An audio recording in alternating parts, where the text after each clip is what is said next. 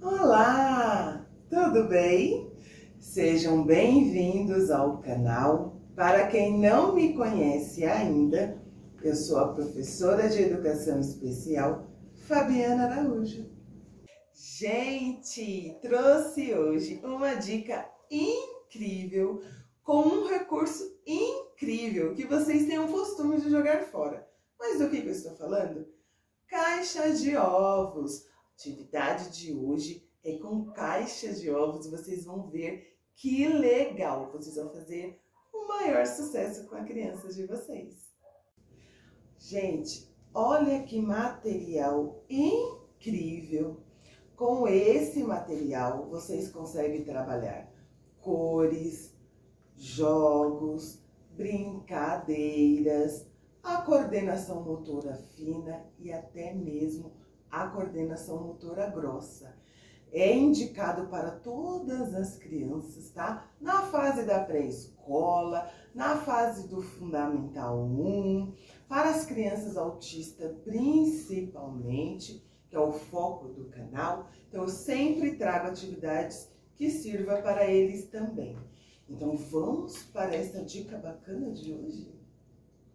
Dica número 1. Gente, olha que bacana, tá? Com a caixa de ovos, aquela bandeja de caixa de ovos.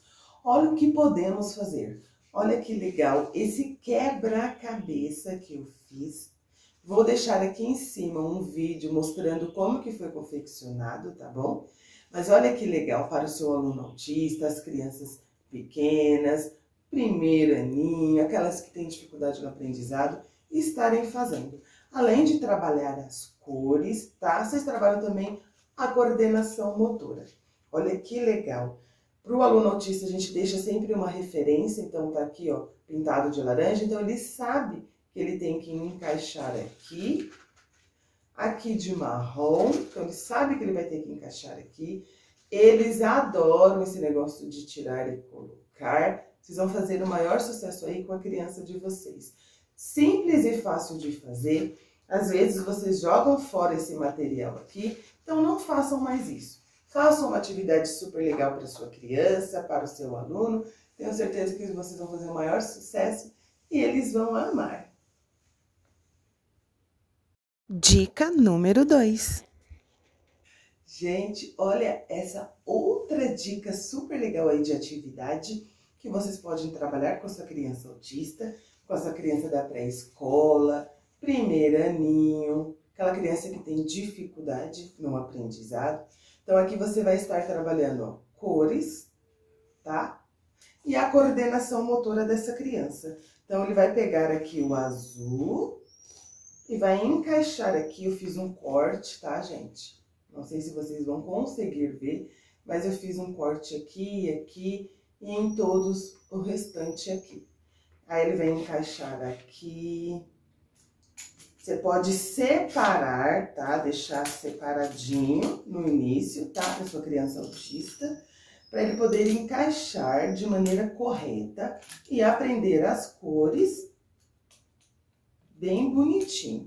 Quando você sentir que a criança já aprendeu, quando você notar que ela aprendeu, você dificulta para ver se realmente essa criança aprendeu.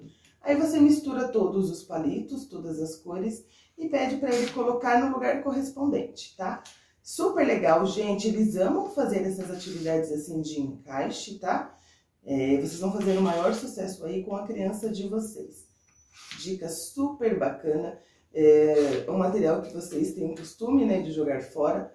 Não jogue mais. Aproveite para fazer uma atividade super legal para a sua criança. Dica número 3. Olha esse outro material, gente, que incrível. Vocês vão estar trabalhando, além das cores, a coordenação motora grossa. Por quê?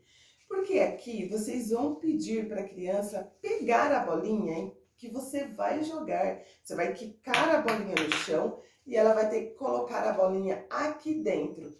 Você pode começar a dificultar depois, pedir para ela colocar na cor marrom, então você joga e ela tem que pôr na cor marrom. Você pode jogar mais baixinho para ela ter que agachar. Então, esse movimento dela agachar e levantar, você vai estar trabalhando essa questão motora da criança, tá? Você pode dificultar jogando o verde, por exemplo, que é no canto, o azul. Super legal, tenho certeza que o seu aluno autista, a sua criança aí da educação infantil, da pré-escola, vai adorar.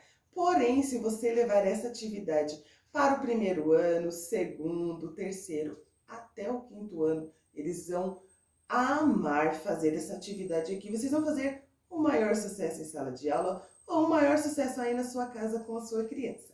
Tá bom, gente? Dica número 4.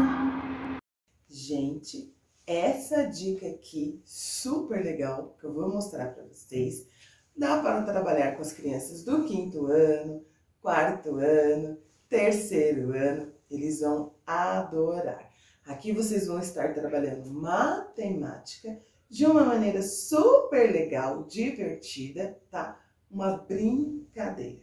Mas o que você vai fazer então? Aqui tá vendo, gente, ó, você pode colocar os números que você queira trabalhar, tá? Coloquei atrás também. E aí você pode fazer de mais, de vezes, de menos. Ah, por exemplo, aqui tem o 4. Quanto que é 4 vezes 1?